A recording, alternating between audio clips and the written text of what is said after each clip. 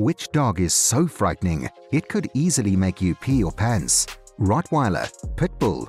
If these breeds are the breeds that come to mind, you just haven't heard of the Epicyon. The name literally means more than a dog, but it's actually more than anything you've ever seen. The Epicyon is the largest dog to ever roam this earth, and it was nothing like your average friendly pup. In fact, if this dog stood up on its legs, it would have towered over you and bit your entire head off. Actually, it would have done more than that. They're famously known as the bone-crushing dogs for a reason, and that reason will literally give you chills. So stay tuned as we dive into the horror show that this dog's life was. Starting with its appearance.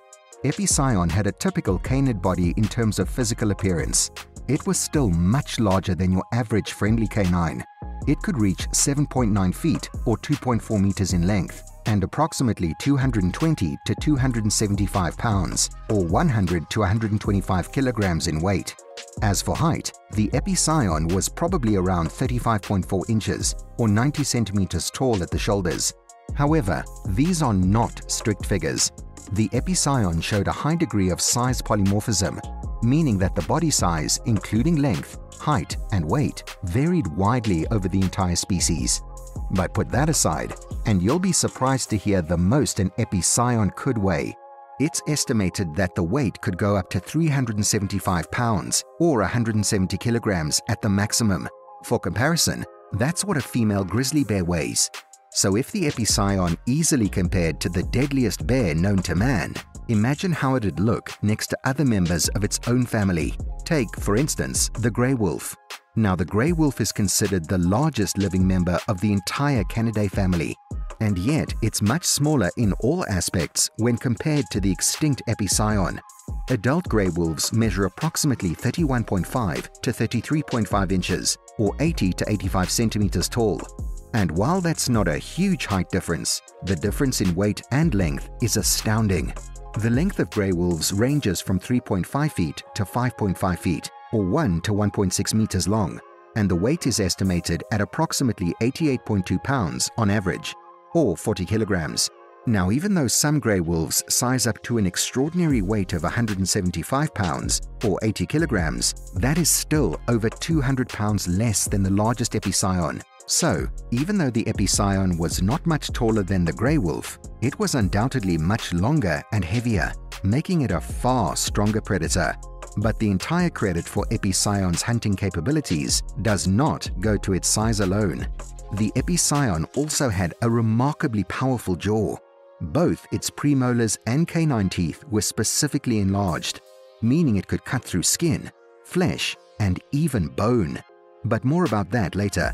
As for the rest of its morphology, the Epicyon pretty much resembled any other canid, which begs the question of how the Epicyon was discovered as a separate genus in the first place.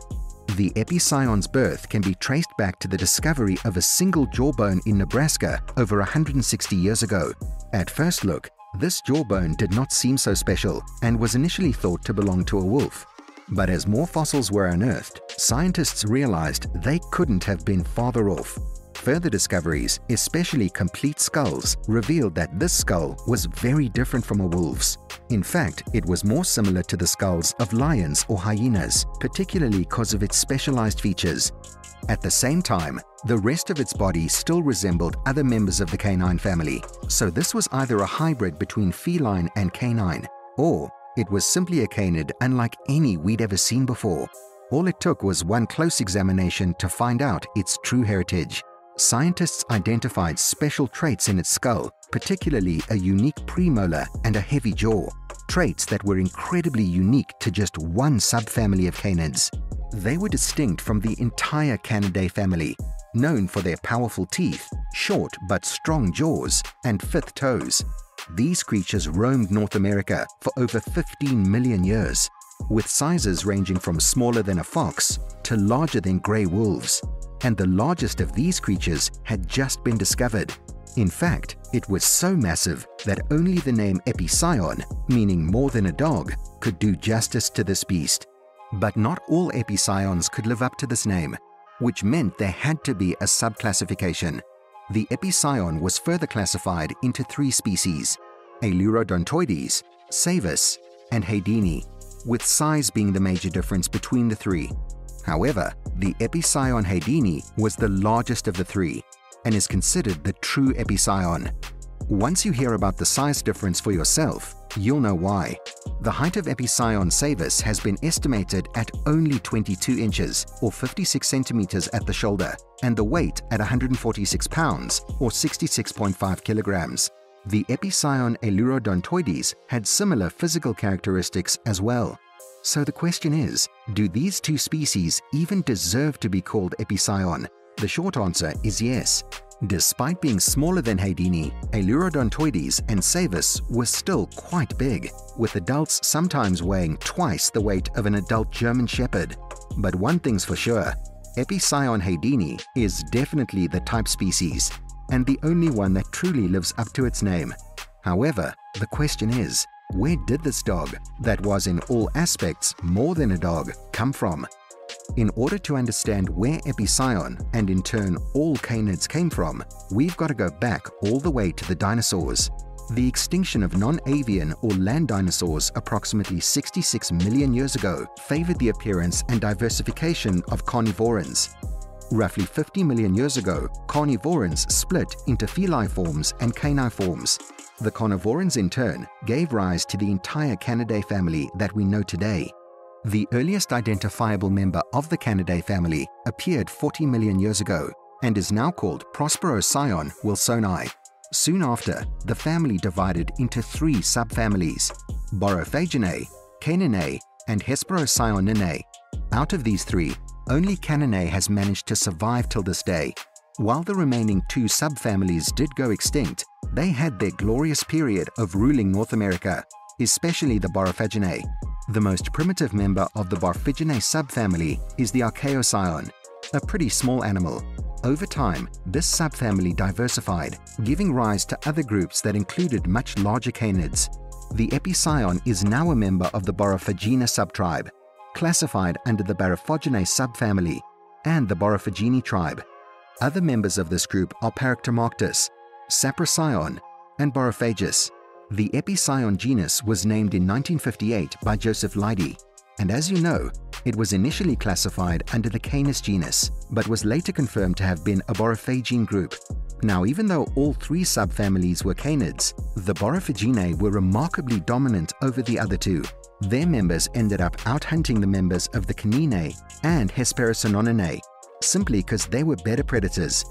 While the Caninae remained small and preyed on smaller animals, the Borophaginae started competing with the Hesperocyoninae, to the point that the entire Hesperocyoninae subfamily went extinct.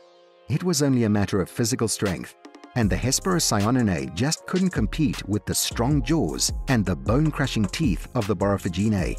However, you'll see that despite being one of the most effective hunters of their time, even the Borophaginae couldn't evolve enough and eventually met their demise. We'll talk about how that happened towards the end of this video. Now, let's look into this beast's royal and nutritious diet. But wait, before we do that, why don't I tell you how this dog hunted? Based on its physical characteristics, it's likely that Epicyon was not a very good runner. Sure, it could have run at much higher speeds than other canids, but it certainly wouldn't have been able to keep that pace for long. At least this is valid for Epicyon haydeni, which was larger. But Epicyon savus may have been a better runner than its larger relative. Haydeni, on the other hand, probably relied on bursts of speed, suggesting an ambushing technique. Based on its inability to chase its prey over long distances, this dog's ambushing technique needed to be extremely effective, requiring not more than one clean blow. And that's exactly what it did, courtesy of having Borophaginae features. You see, the Epicyon had a very strong bite, which made it stand out among all carnivores. Its large premolars and canines were strategically positioned in its jaw, and add to that its strong muscles and sturdy jawbones, and all it needed was one bite to dominate its prey. Rough estimates suggest its bite force could exceed 16,000 newtons, which is almost similar to the bite force of large American alligators. With such force, Epicyon could easily penetrate the skin, flesh, and bones of its prey, often targeting vulnerable areas like the neck, head, or spine. With a bite force this strong, you can guess this dog would have taken on much bigger prey than even itself. Studies on Epicyon's teeth and its environment indicate its primary diet included camels, pronghorns, horses, peccaries, and even large animals like rhinoceroses, such as the Titanotheris, which could reach lengths of up to 4 meters or 13 feet and weigh nearly 4,000 pounds or 2 tons. These larger prey animals likely proved to be a very efficient energy source for Epicyon. Plus, since this beast could easily chew through bone and digest bone marrow, which was extremely nutritious, you can see how it grew to a size this big in the first place. So clearly, its diet worked wonders for it, since it was able to migrate and expand its habitat all over North America. It was widely distributed across North America. In fact, its fossils have been discovered in over more than 10 states, including Florida, Nebraska, Montana, Kansas, New Mexico, Texas, Colorado, Oklahoma, Idaho, Oregon, Arizona, California, Alberta, and even Canada. It's believed that the Epicyon preferred living and hunting in open areas, while other Borophaginae, like the Alurodon, preferred more forested regions. During the Miocene, when the Epicyon was alive, the world was going through a period of dryness caused by global cooling, which in turn affected the ability of the atmosphere to absorb moisture. During the Miocene, North America featured a dry, non-seasonal, mid-continent climate, which was the result of the appearance of the Sierra Nevada and Cascade mountain ranges. Since trees can't thrive in this kind of climate, they were replaced by grass all over the region. So, the Epicyon's predominant habitats on the territory were grasslands. But it was not alone in roaming the newly formed grasslands of North America, and the Epicyon shared its habitat with a ton of different creatures. These included mammals such as rodents like Amebelodon, Calopus, Spermophilus, Perognathus, Eucastor, Dipoids, Hypelagus, Talpinae, Sorex, Myotis, Laziurus, Apicamelus, Cossorex, and Teleoceras. Reptiles were also part of its ecosystem, with alligators, crocodiles, rattlesnakes, vipers, boas, rat snakes, king snakes, mud turtles, box turtles, as well as frogs and toads. There were also numerous other carnivores sharing its environment. These included Agriotherium, Barbarophilus, Amphimacharidus, Leptocyon, bear dogs, and even other members of the Borophaginae subfamily. This rich diversity of species likely influenced Epicyon's behavior, interactions, and ultimately its survival strategies. The abundance of predators coexisting with Epicyon has also sparked much interest in how they interacted. Sadly, finding direct evidence of these interactions has proven quite challenging. Despite this, due to its size, most predators likely avoided confrontations with Epicyon, possibly even surrendering carcasses to it. Only the Agriotherium or Barbarophilus, which were equal or larger in size, might have posed a threat. But other than them, no one was particularly interested in getting their bones crushed by this beast. So ultimately, this lack of competition and abundance of prey meant the Epicyon haedini and other Borophaginae evolved so large that they could only hunt massive prey. They simply couldn't catch smaller prey. Even that wasn't so bad until the cats came along and invaded North America. See, the cats were excellent hunters, probably even better than the ferocious Borophaginae. They started competing with Borophaginae for food, eventually outhunting them and leaving the canine untouched, which is why it survived until today. In the end, Epicyon has left a lasting mark on our understanding of prehistoric carnivores. Existing from the early to late Miocene, it coexisted with various mammalian species, showcasing its adaptability and ecological importance. But perhaps the most impressive features seen in them are their impressive size and specialized bone-crushing teeth. And that's a wrap. If you had to defend yourself against an Epicyon, what would be your biggest concern? Its massive bulk or its sharp, bone-crushing teeth? Drop your thoughts in the comments below. And if you enjoy learning about ancient creatures, make sure to hit that subscribe button and stay tuned for more cool stuff about the past.